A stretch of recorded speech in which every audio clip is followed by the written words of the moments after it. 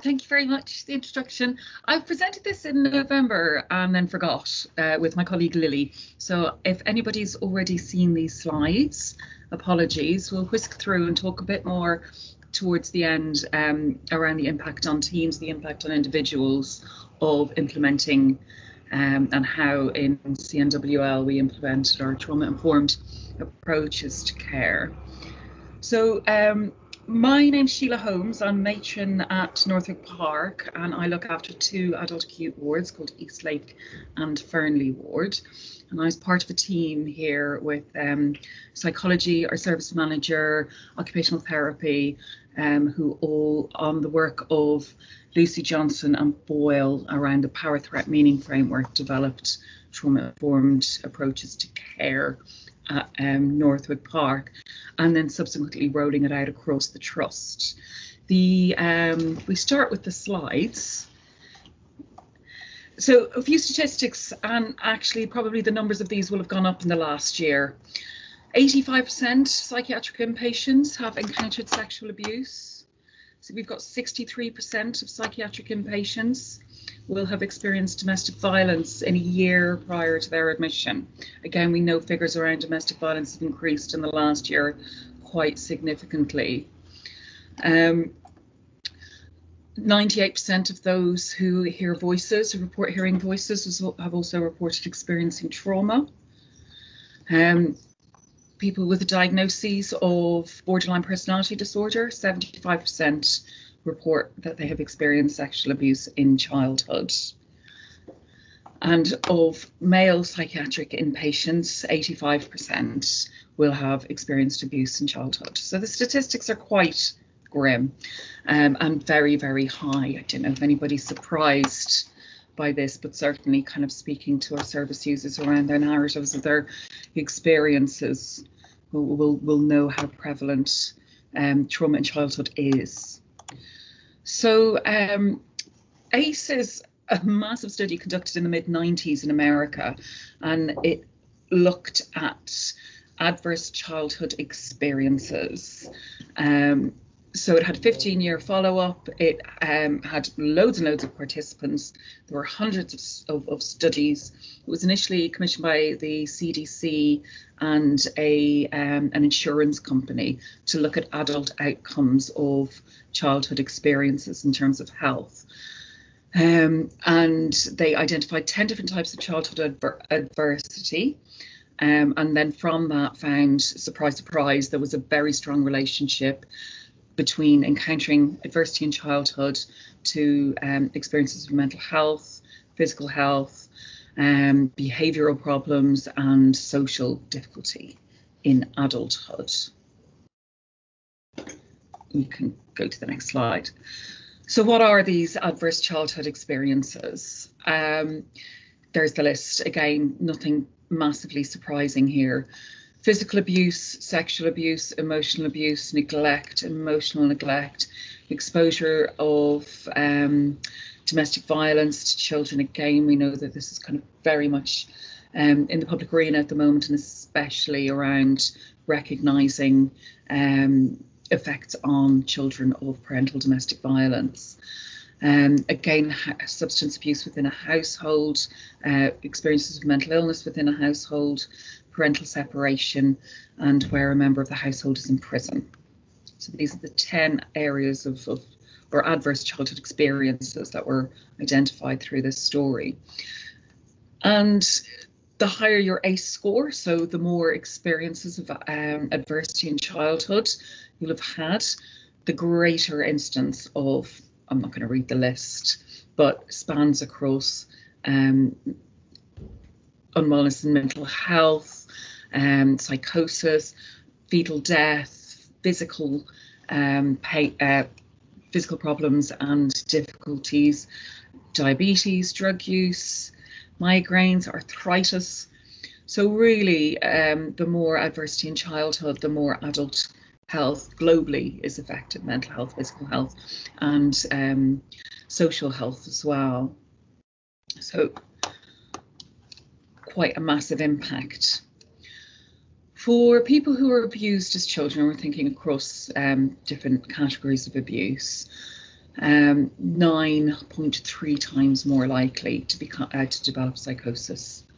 The more kinds of abuse that somebody encounters, the more likely that is to manifest in adult mental ill health.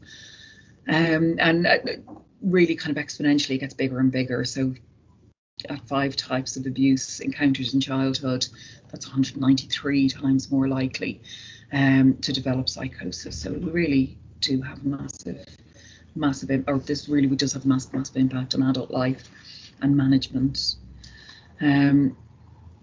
So what is the trauma-informed approach?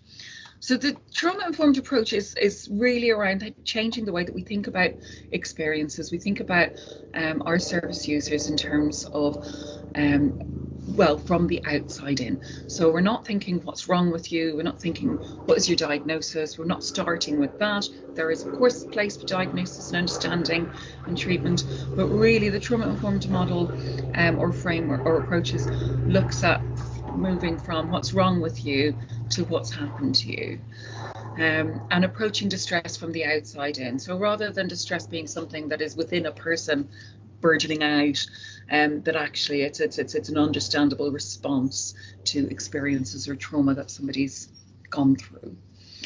When we think of trauma, we're thinking of trauma in the broadest context. So we're not just thinking about physical or sexual abuse. We think about trauma within the trauma-informed approach as anything that has left a person feeling powerless, out of control, that's had an impact on a person's self-identity, or thinking about a person's sense of self, sense of future. So doesn't always have to include physical harm or sexual harm.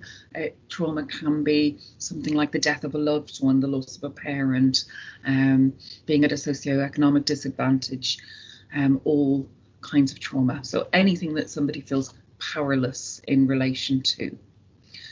And we also, with trauma-informed approaches, view mental health as an understandable response to trauma.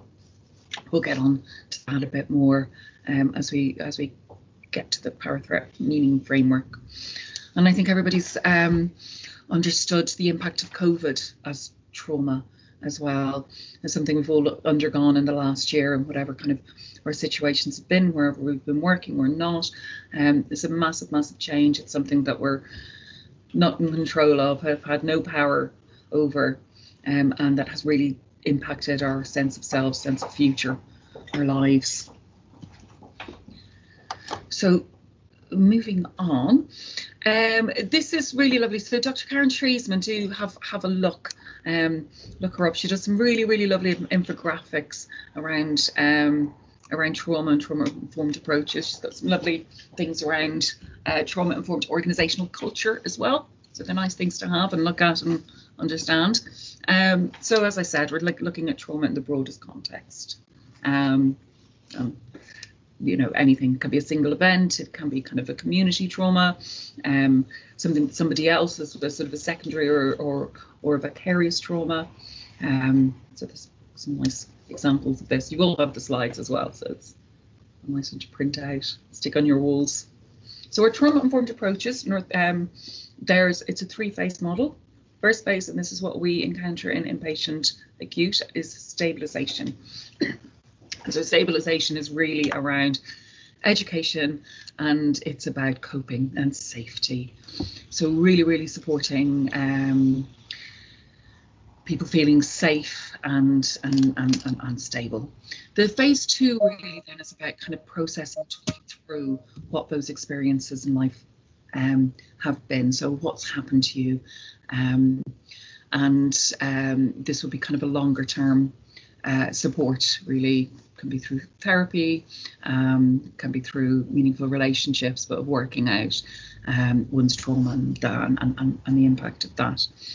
And then the final phase is really taking up life again, moving forwards. Within our adult acute, where we're focused on stabilisation. We can go to the next slide.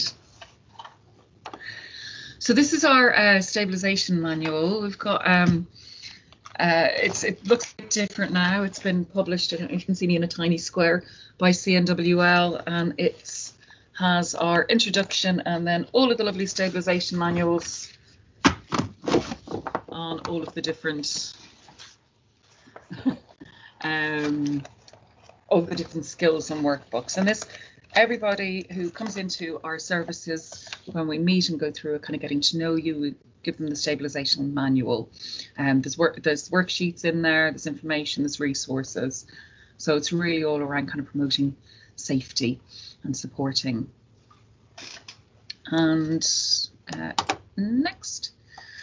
So this is the final slide, and we'll kind of, this is really the framework developed by Johnston and Boyle around how we understand experiences as manifesting in the present, really. So it's called the Power Threat Meaning Framework. It looks at questions at each stage of the framework, of the formulation, to then kind of formulate an understanding. And very often when we work through this, we understand aspects of our service users that we hadn't before. We are able to think about how perhaps we are replicating some of the patterns that they've encountered in the past. It allows us to step back, really understand what the narrative of service users is, and understand their current experience, why they've come into hospital, as an understandable response to the trauma that they've gone through or experienced. So just to work through it briefly, when we think about power, we think about what's happened to you. Again, it's not what's wrong with you. What has happened in somebody's life? Where has power? Where have the power imbalances been? Whether that's a loss, whether that's neglect, whether that's a societal misuse of power, whether it's physical disability, person's race, how person's been treated throughout their lives, loss, disruptions to attachment, all an imbalance of power. The threat then is, what did that affect? So, for instance, an experience of domestic violence would threaten a sense of safety, a sense of identity, and threaten life. We then move on to the meaning. So from experiencing an imbalance of power to this threatening a fundamental aspect of oneself, what does that mean? We think about things that a person might say often, as well as informing us how they might have constructed their meanings. So things like feelings of guilt, shame, mistrust in people, a belief that all relationships fail, a belief that people are not to be trusted and are frightening, a belief that there's something kind of wrong with oneself. And then the threat response is, what did a person have to do to survive? Sometimes these are really healthy things. These are things that allow a person to really flourish in adulthood.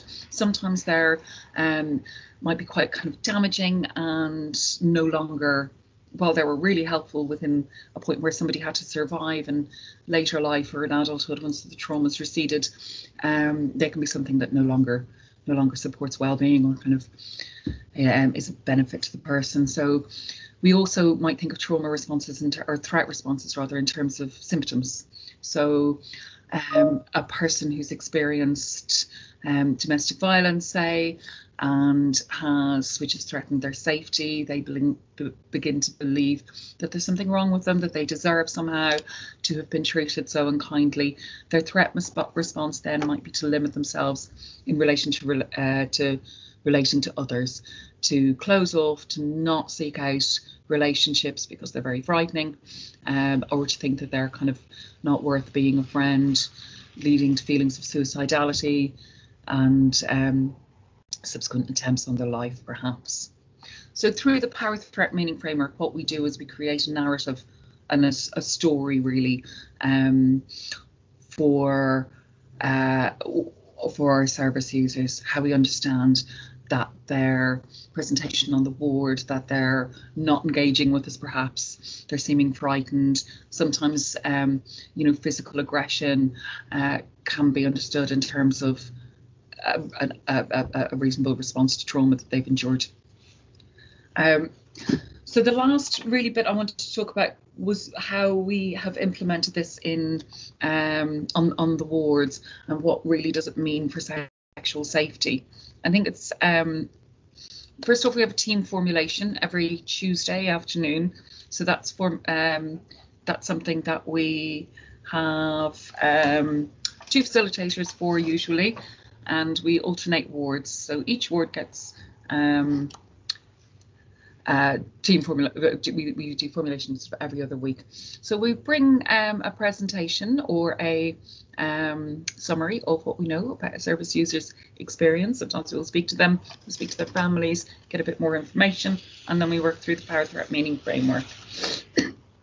We think about power in terms of power resources in addition to power imbalances. So we always start with what are this person's strengths, what are they good at, what do they like, what do they enjoy, and then at the end of it we think about ways forward, very often thinking specifically about sexual safety, and it's come up quite a lot recently. We begin to understand people's contexts in terms of sexual identity and sexuality, which is something that we wouldn't necessarily have questioned or thought of in relation to a person before. Whilst in order to support this happen, the team formulation, our occupational therapists and psychology team do a ward-based activity on each of the wards, so that allows more nurses to attend as well. And that's also rolled out to our community, our crisis response team and our psych liaison team as well.